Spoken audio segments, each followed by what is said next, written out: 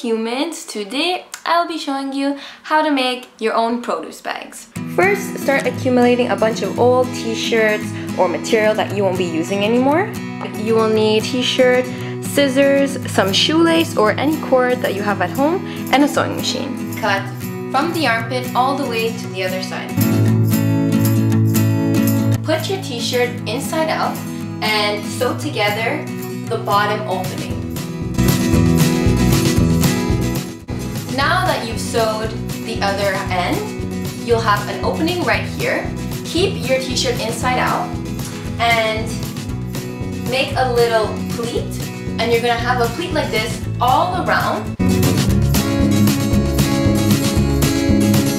I attached pins so that it would stay folded properly all along while I sew.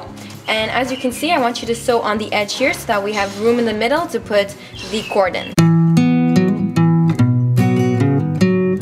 When you are sewing, you want to leave a little hole so that we can put our shoelace in. I attached a safety pin to the shoelace so that it's easier for us to get in.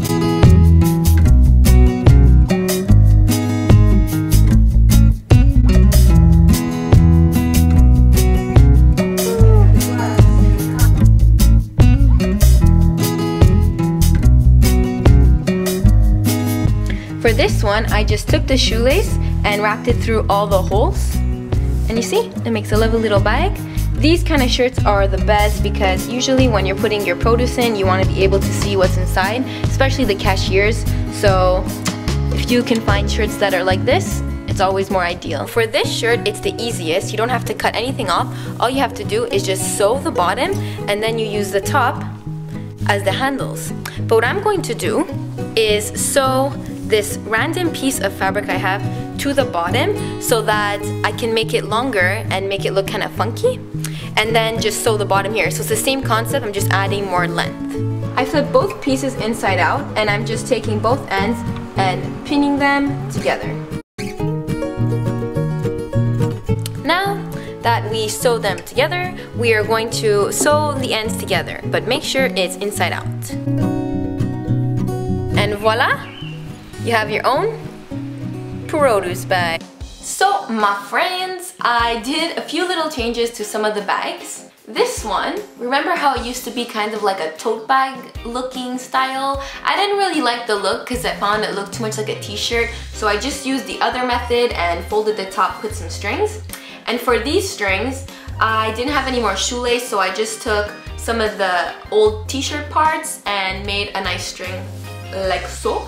And for this one, the top was kind of not that neat and I thought that it would rip, so I just folded it like the other ones to sew it so that it's more sturdy.